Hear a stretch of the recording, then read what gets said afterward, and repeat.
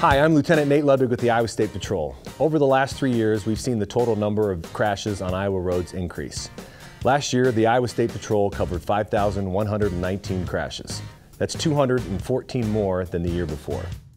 This year, commit to safer driving habits by following these 3 simple steps.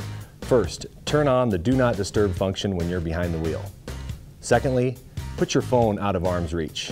And last, encourage those around you to limit distractions. The Iowa State Patrol and Farm Bureau Financial Services ask you to join us and help make our roads safe this year and stop distracted driving.